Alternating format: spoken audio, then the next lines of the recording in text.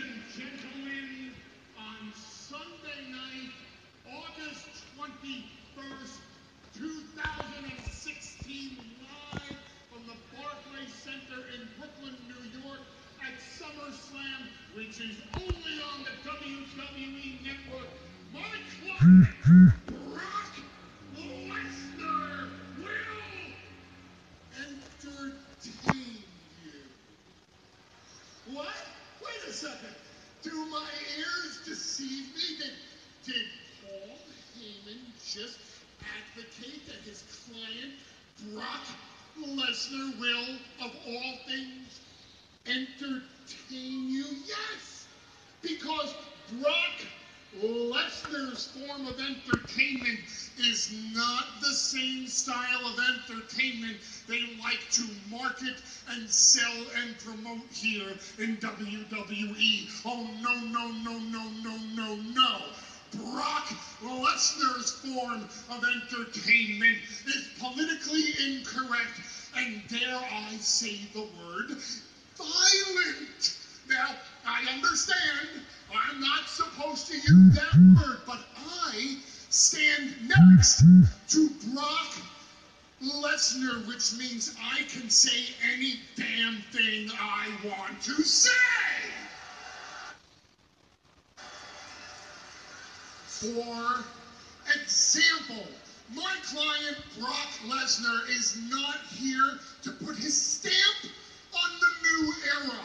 Brock Lesnar doesn't need to step up to the new era. The new era needs to step up to Brock Lesnar.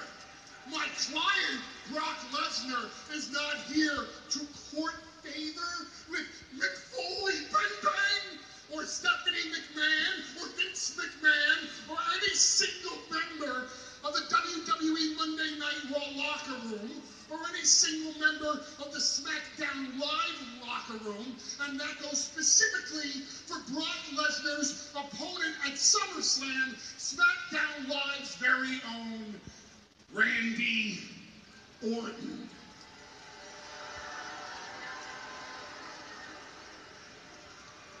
You've heard of this Randy Orton, haven't you, Brock? He's a third-generation superstar. He's a 12-time champion. He's possessor of what they call the Great Equalizer, the RKO. They say that Randy Orton is one RKO away from victory at any moment. That if Randy Orton hits the RKO on Brock Lesnar at SummerSlam, Randy Orton will shock the world the same way Brock Lesnar shocked the world when he conquered The Undertaker's undefeated streak at WrestleMania 30. If that still bothers you, get over it already! Come on, for crying out loud! Back to the point at hand. I wonder where Randy Orton gets these ideas. Maybe it's the voices inside his head.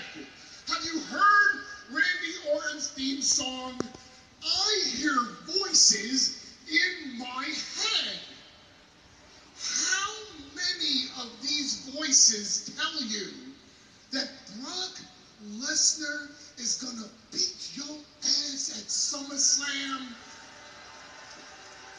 and drag you down to Suplex City?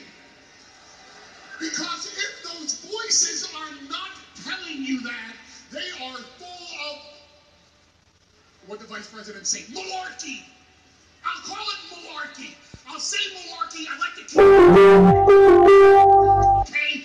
The point is, if your voices are telling you that and you're not listening to them, Randy Orton, I beg of you, please listen to my voice. Take it from the wise old Jew.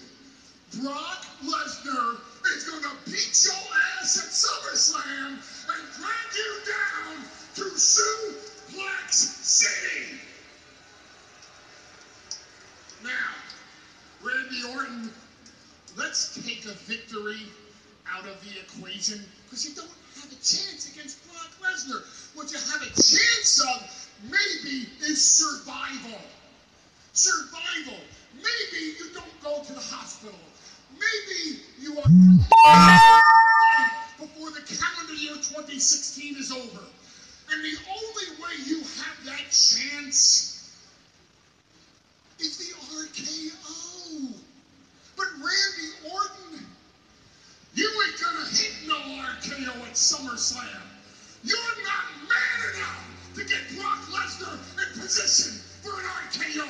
You'll never hit an RKO on the Beast. Oh my God! Oh my God! Randy Orton with an RKO out of nowhere! I guess he's man enough. I'd have been shocked. The Viper just laid out the Beast. Brock Lesnar, welcome to Viperville.